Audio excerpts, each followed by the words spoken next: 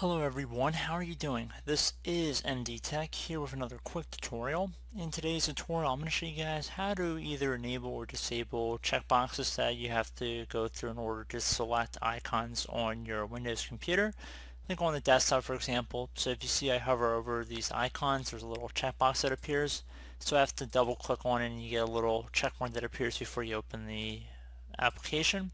So if you want to get rid of it, I'm going to show you guys how to do it, and it's going to be pretty straightforward. And we're going to begin by opening up the start menu.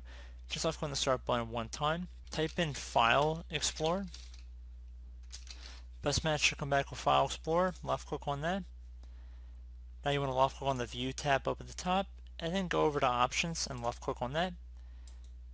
Go over and left click on the View tab, and scroll down until where it says use checkboxes to select items. If you want to disable that, just uncheck it, no pun intended, and then left click on apply and OK. You do the reverse if you wanted to enable checkboxes.